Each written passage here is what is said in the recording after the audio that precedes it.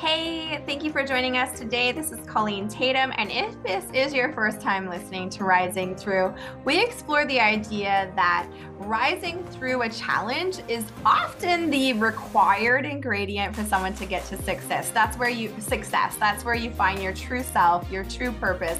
It's like that diamond under pressure where you actually turn into something that is beautiful, turn into the you that you were always really actually meant to be. And without that pressure, without that rise, you will just be kind of like a blob. You'll never kind of get there. You'll just go through life day after day. 20 years passes, 30 years passes, 40 years passes, and you've just never actually risen to that level that was always inside of you. So thank you so much for joining Rising Through. The best way to help others is if you see value in this show to please share it with them. That means a lot to me, and hopefully it will provide value and help someone else as well. So today we're just going to talk about force as an idea that can be positive or negative. Force in a scientific term, and if you're a science buff and you're listening or watching, I am not. So don't send me your comments correcting this quote. But the idea is that force is required to move an object at rest. So force of some sort, you've got that rock, you need a force to get it moving. And then that momentum can carry it. But even if you think about a plane in the air, there'll be some required ongoing force. It's just not as high of a need. You can just keep propelling it through that momentum. But initially, force will start something to move, but also force can stop something from moving. If you think about an object in movement and you put your hand in front of it or you put a wall in front of it, it's going to stop. And so the idea is that force can be something that can propel your progress in your business, but it can also stop it. And we'll just kind of explore today some of the 4 forces that I find slow you down, and also some of the forces that you can use to help propel you forward. So forces that slow you down. These are going to be external forces in your life. It could be internal forces, but they are those roadblocks that come up. So you've got an idea, you're moving forward on a goal, you're starting that business. What are the things that are going to stop or slow down your momentum or progress? Number 1 is negativity, negative people in your environment. This can be your friends, your family, the ones that are supposed to love and care about you are quite often sometimes the people that actually put a force in front of you and slow you down. Are you sure that's going to work? You're crazy. Why are you spending so much time on that? Why can't you come out and hang out with us? You're never any fun anymore.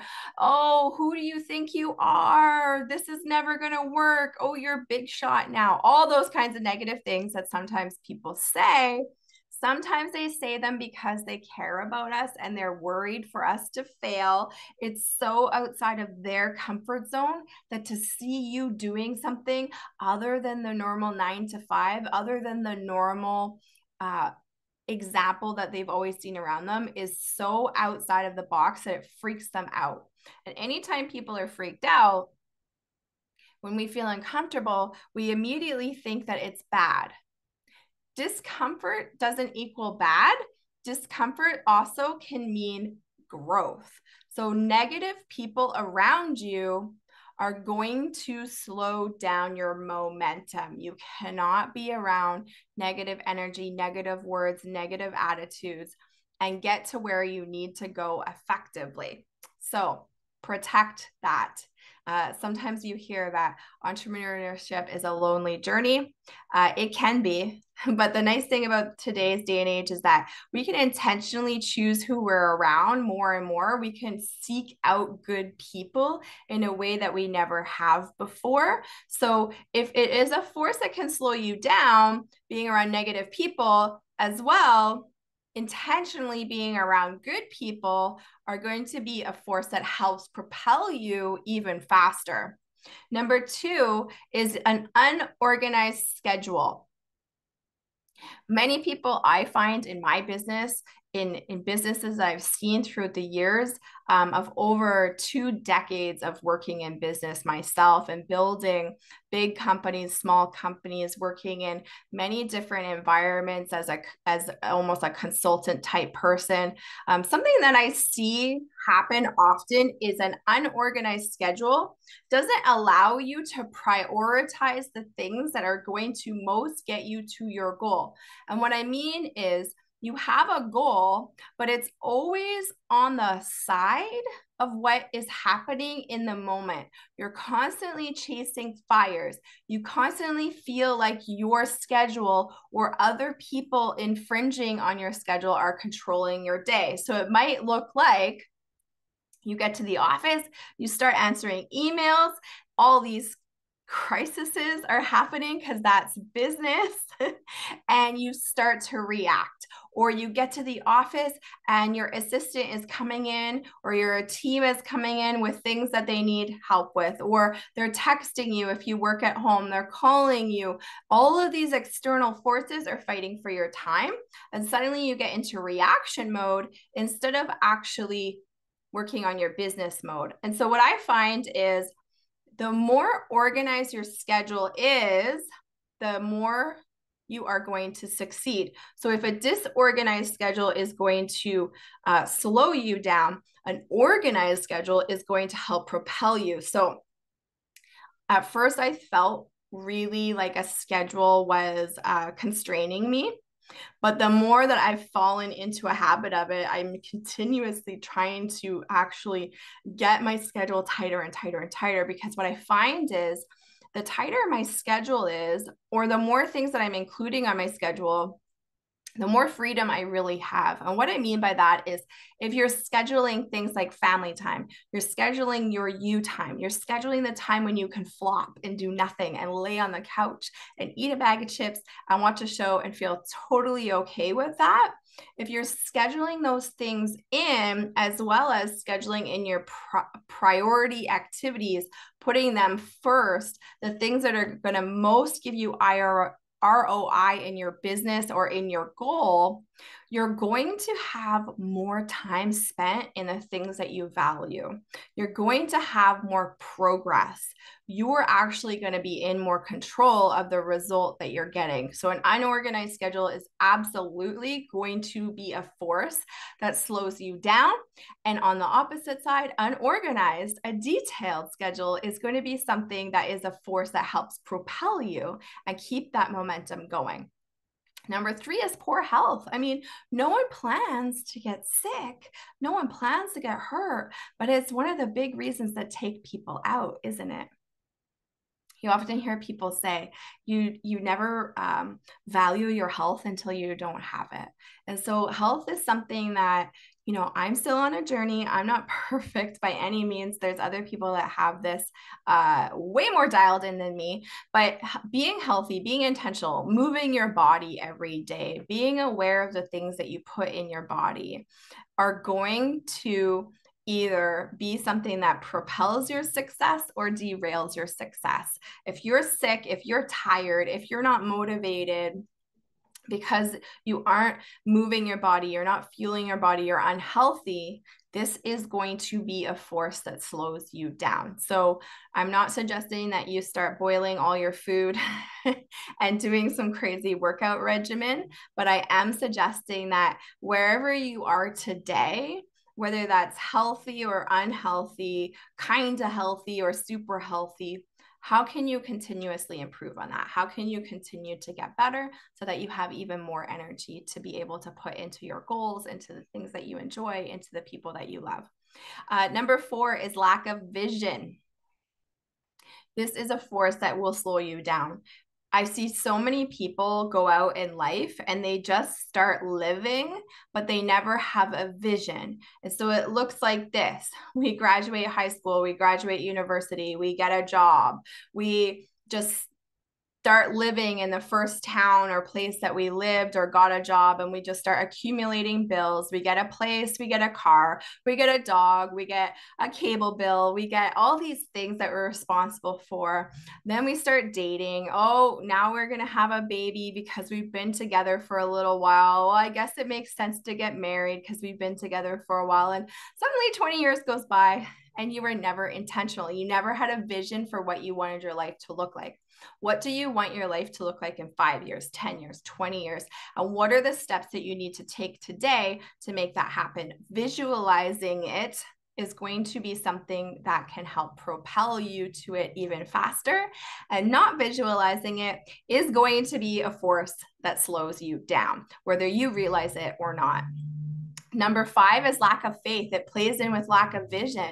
If you don't believe that good things are for you, if you don't have some sort of faith, for me, that's a religion, that's a belief that there is a power higher than me that has a plan for me, that wants me to succeed, that wants me to do good, that wants these things for me and has promised them to me.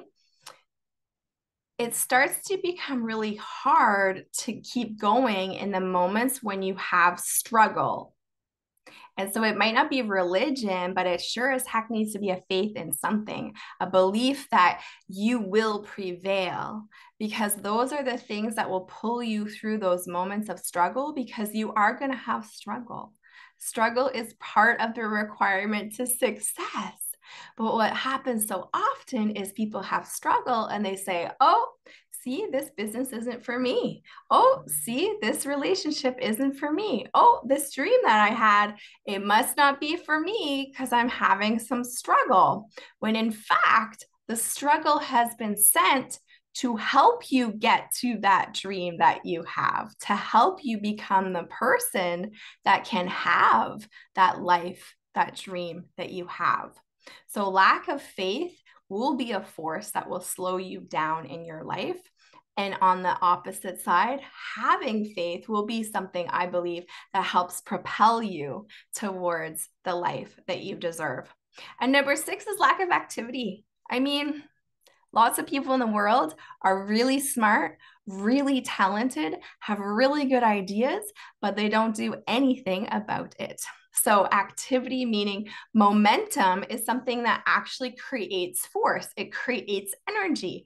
Sometimes you have to just actually just do some action, even when you don't feel like it, even when you're not super motivated, because that action, it's like charging a battery, right? You have to have actually movement to charge something. And so which comes first, the charge or the movement? It's the movement. You've got to take action. So small steps and continuing those steps for long enough until you win. So most people do not take enough steps. They don't get started and they don't stay started for long enough. They quit before they ever get to the momentum part. A plane has to have a certain force behind it before it will fly. No matter how long you go down that runway, if that plane needs 200 kilometers an hour to take off, no matter how long you go down that runway at 100 kilometers an hour, that plane will never take off. You have to hit 200 kilometers an hour for that plane to take off. And so many people hit their dreams, hit their goals with a 100 kilometer an hour momentum and never ever go for it, get the 200 and actually take off. And once you've taken off, man, you really don't need as much force to keep that plane in the air. But so many people never go for it. I heard a quote this week and it said, the people that win aren't the people that are more talented, that are more smart, that are more capable, that are more lucky. The people that win mostly are the people that weren't afraid to look stupid. They just went for it. They just said, I don't care. I'm going for this. And they went for it and they went for it and they went for it and they didn't stop until they won.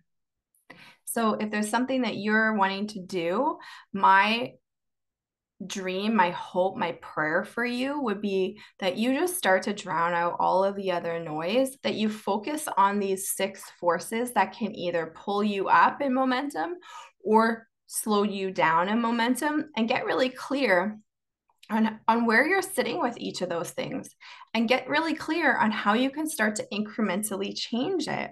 It's not about becoming perfect overnight. I'm certainly not perfect, but I've learned some stuff along the way. I've learned some stuff along the way. Those struggles that I've went through have absolutely become the little tools in my tool belt to help me help others, to help me help myself get to that next level. And what a joy and a blessing it has been. So everyone has something that they need to break through. Everyone has something that they need to overcome. Yours might be different than mine, but that rising through is where the magic happens. You can do this. You can rise through. Focus on these 6 keys, and I know that you're going to get there. I would love to hear your feedback on this. I would love to hear some of your journeys. If you're listening and you want to comment on this, I would love to hear your story. Send me a message. You can always find me online. My website right now is msha.ke.colleentatum. You can find me on Rising Through on Instagram. You can find me on TikTok under Money Matriarch. I would love to connect with you. I would love to hear your story and how you are rising through, and how some of these lessons maybe you've experienced in your life. And if this served you and you think that what I said could help someone else, please share it. Please help me share this with other people. I appreciate you. Keep rising through and have a blessed day.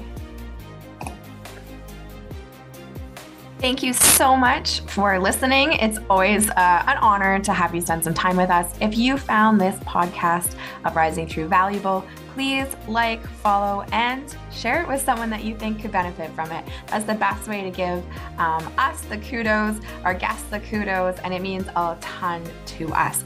If you have been thinking that maybe you want to connect further with me, maybe about the business that I'm in or anything in general, just please follow the links in the show notes, and I would love to get connected to you.